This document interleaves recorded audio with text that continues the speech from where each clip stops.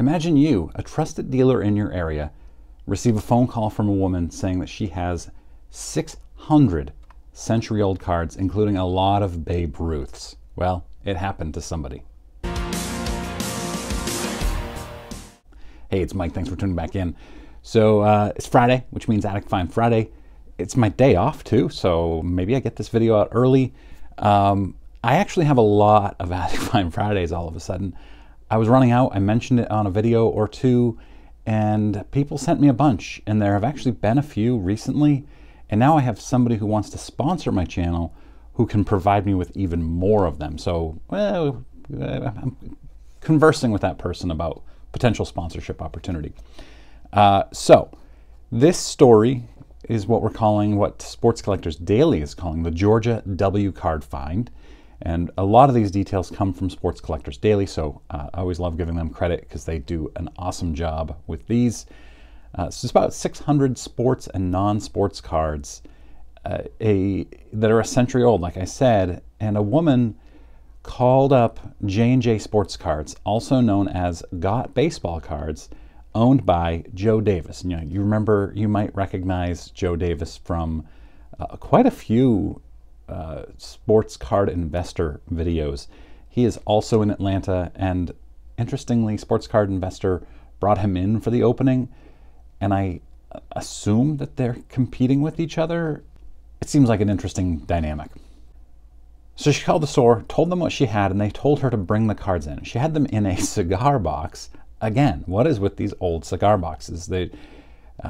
Everybody seemed to have old pre-war cards in cigar boxes back in those days. So she goes into the shop. She spends 6 or 7 hours. She wanted to be educated. She didn't want to just go in and say, what will you give me for these? And so they sat down, and actually Joe Davis, the owner, wasn't even there that day. And so his employees went through this with her. And this is the beauty of a local card shop. If you have a good owner, if your owner has good employees, they can educate you. They can teach you about this stuff.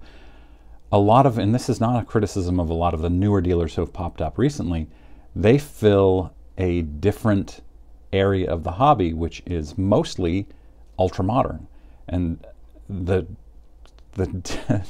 dealers in card shops obviously also deal in ultra modern, but they know so much about vintage and pre-war stuff, and that's where they set themselves apart, in my opinion.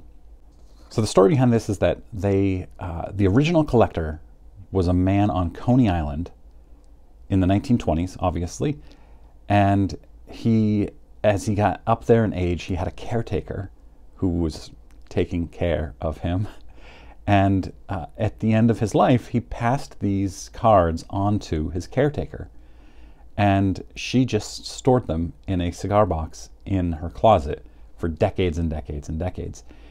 Her daughter was cleaning out her house and was looking through the closet and found this cigar box and decided to go through it, open it up, found all these cards, and decided to I assume, Google a card shop in the area.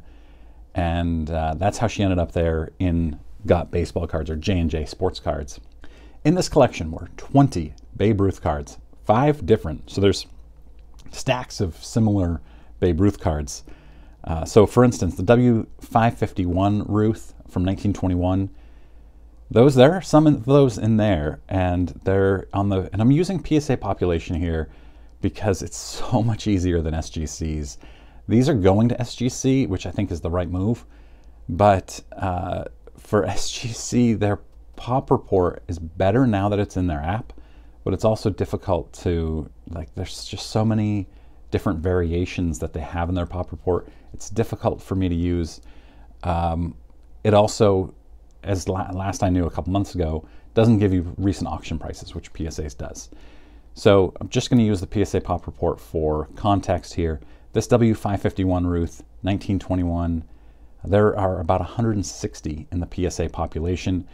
An authentic sells for, last one in September sold for about $1,200.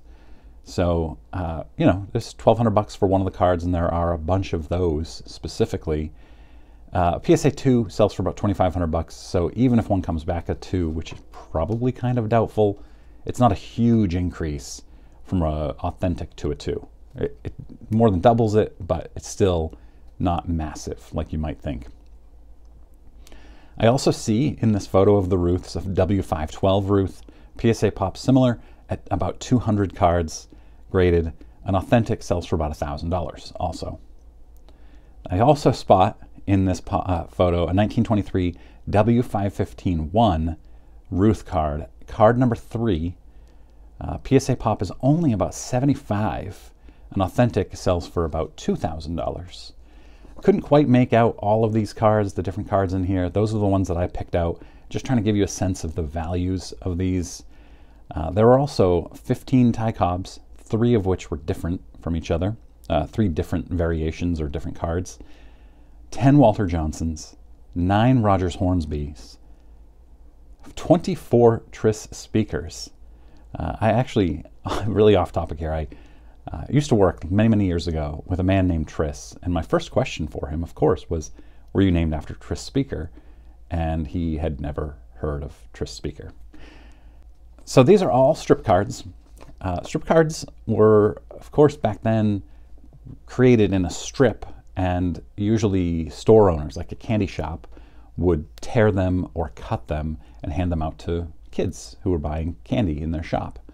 So, you know, between the hand cut or hand torn factor, as well as kids just taking them and running, and then also the fact that they're on paper stock instead of card stock, is why it's so rare to find high grade or even mid grade strip cards. So these are all, and Joe Davis talked about this in one of the articles, he thinks that they are all poor condition, and he would be lucky if any come back a 2, maybe a 3. But yeah, most of them, just by the looks of them, are authentic, maybe 1s, possibly 2s. In the Ty Cobbs, there are a bunch of W551s. There are also 10 of boxing legend Jack Dempsey. Jack Dempsey was a world heavyweight champion for 7 years, 1919 through 1926. There's also a Walter Hagen card. I love these oddball ones. Walter Hagen, I was a golfer in college. I also worked at a mini golf course and driving range. Big into golf as a younger man. Walter Hagen, who won 11 majors, which is 3rd behind Jack Nicklaus and Tiger Woods, had a card in this collection. He's also considered the father of professional golf. And then Bill Tilden, W551 card.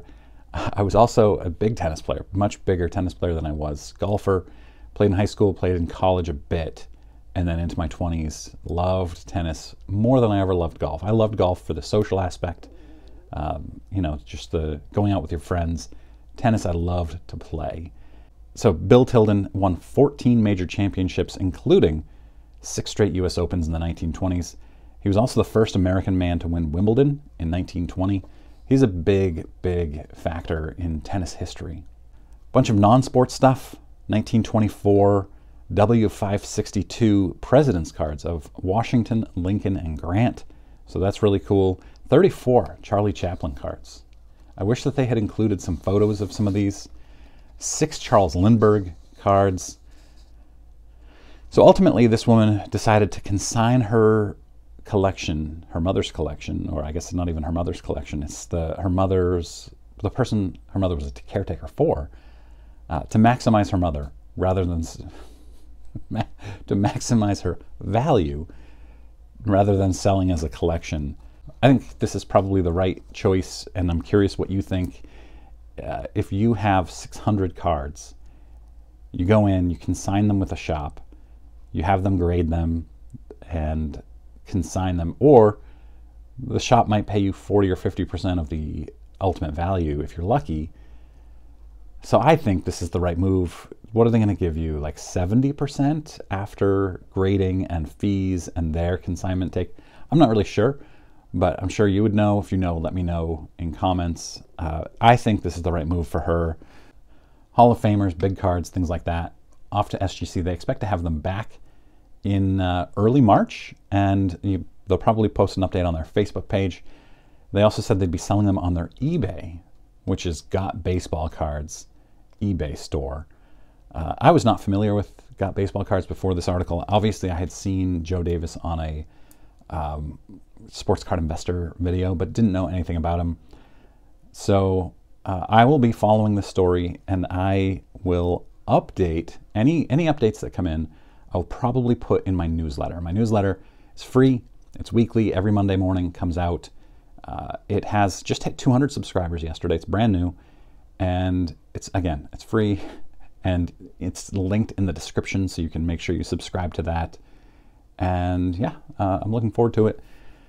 Hope you guys have a great weekend. I am also off on Monday, so I'm expecting maybe to put out another video of some sort Monday, which I haven't done in a while. All right, thanks guys.